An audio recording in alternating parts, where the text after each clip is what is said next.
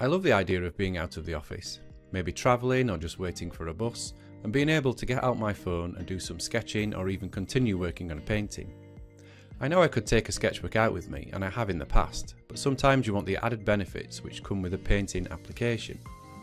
When in my office, I spend all my time working digitally rather than traditionally, so if I'm out and only have a short amount of time, I want to be able to drop in and work comfortably. Up to now, this dream has evaded me. The problem I have is that I use a Wacom Mobile Studio Pro daily, which offers me over 8,000 levels of pressure sensitivity. When I'm then working without this luxury, I feel like painting can be a chore and not a relaxing experience, so I tend to avoid it. Wacom recently sent me the Bamboo Fineline 3 stylus to try, which boasts 1,000 levels of pressure sensitivity and can be used on most iPhones and iPads, meaning you can have the same benefits of painting on an iPad without it having to be a pro model.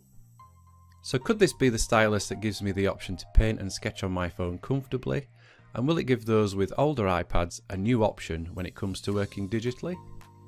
Keep watching to find out. Unboxing. The Fineline 3 comes in quite a basic box, but I guess you don't need anything fancy. On opening it, you will find the stylus and some information leaflets, and that's pretty much it.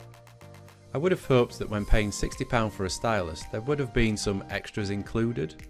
Maybe a few spare nibs like you get with the Bamboo Sketch. That would have been nice. The stylus. The stylus itself is thicker than the Apple Pencil, but it does feel slightly lighter. With that said, it still has a good weight and balance when you're holding it. Wacom have also adopted an ergonomic triangular design, so it fits nicely in your hand and won't roll off the desk when not in use. At one end you have the cap which protects the USB charging port, as well as an LED light which indicates when the power is on and when the stylus is pairing to your device. At the opposite end, the 1.9mm tip is hidden away inside the barrel, which you twist to make it reveal itself and also power on the device. I thought this was a nice design element, meaning you don't have unnecessary buttons to press, and you won't accidentally turn it on when it's in your bag or pocket and inadvertently drain the battery. With that said, there is a single button which is recessed into the barrel. This can be customised to do whatever you like, depending on the application you're using and its support of the stylus. It's also positioned in precisely the right place, so I could access it easily with my index finger. Battery power is good and is said to last for 15 hours on a single charge. In my tests, I can agree that it seemed to last forever, and when I left it unused for a week, it had only dropped from 98% to 90%, which meant I didn't have to check the battery level each time I wanted to take it out. Touchscreen use.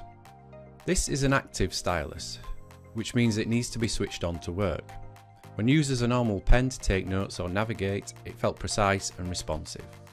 If you don't connect it via Bluetooth, then you're losing out on the pressure sensitivity, which is a big selling point for this stylus. If you're using an iPhone, which also has 3D touch, applications like Procreate Pocket now take the pressure information and use it to give you a nice variation in your stroke.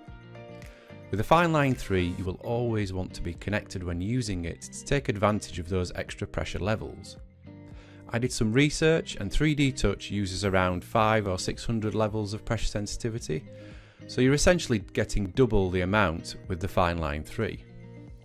If pressure sensitivity isn't something you're interested in, then you're probably better off buying a cheaper model like the Bamboo Tip, which offers similar features minus the pressure sensitivity. Digital art use.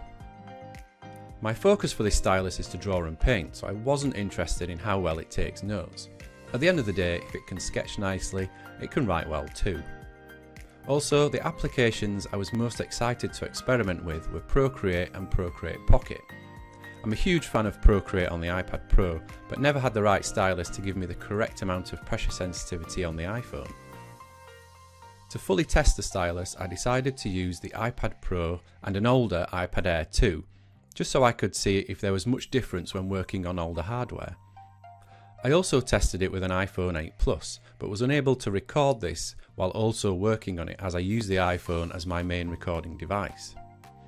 The applications I chose to test with were Procreate, Autodesk Sketchbook and Wacom's own Bamboo Paper. Connecting the Fineline to each application was a simple task of opening the options, selecting to connect to a third-party stylus.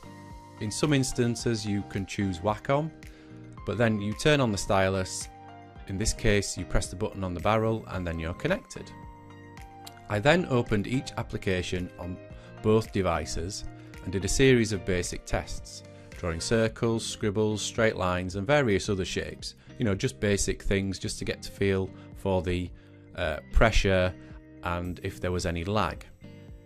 I tried Procreate first and straight away I had issues with palm rejection on both devices. Procreate does have options for checking if a large area is resting on the screen and presumes this is your palm, so attempts to ignore it. To enable this, you can go into your device settings, look for Procreate or Procreate Pocket depending on which device you're using, and then in there should be an option called Palm Support Level. Set this to Palm Support Fine mode or Palm Support Standard mode depending on which works best for you. Even after adjusting these, I still had issues, so I ended up having to resort to wearing a glove while I was painting.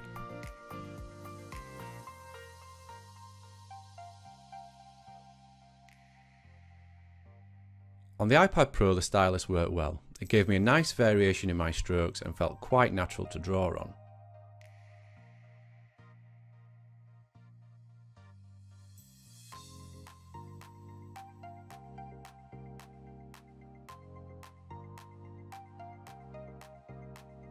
The issues came with the older iPad Air 2, where I suffered from lag and wavy lines, meaning sketching on Procreate on an older device wouldn't be an option for me.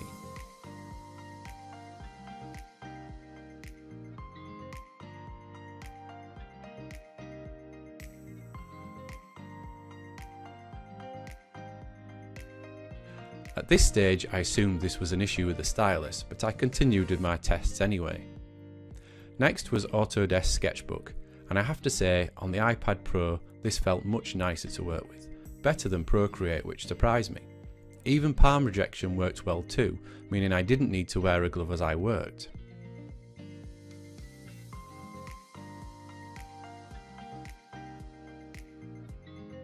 I then turned to the older iPad expecting to see wavy lines again, but was pleasantly surprised by the results I got. It was pretty much on par with the newer iPad. This gave me high hopes as it meant the issues I had previously were with software and not with hardware.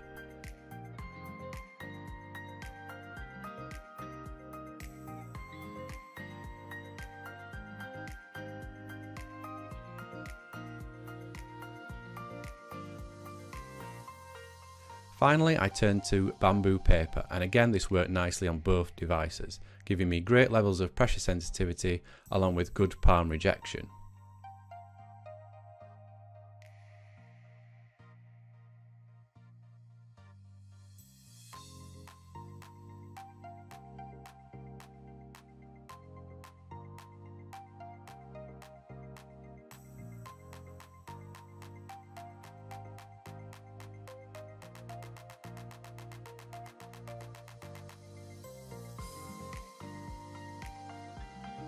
So from these tests I concluded that the Fineline 3 is a great stylus which works across multiple devices, and Autodesk Sketchbook came out on top as the better application to use with it on both older and newer iPads.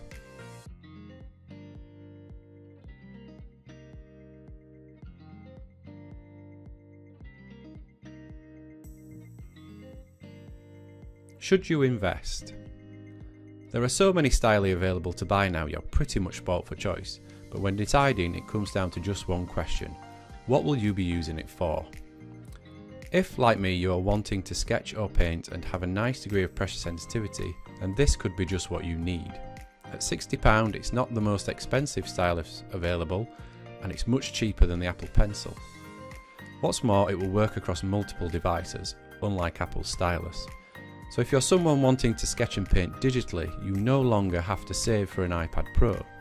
Why not investigate buying an older device and a Fineline 3 instead?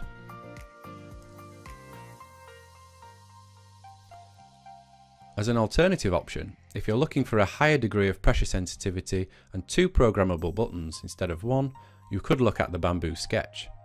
It does come with a higher price tag of £75, but it does have double the amount of pressure levels and comes with a nice carry case and extra nibs. So that's the end of this review. I hope you found it useful. Thanks for watching. Please like, subscribe, and I will see you on the next video.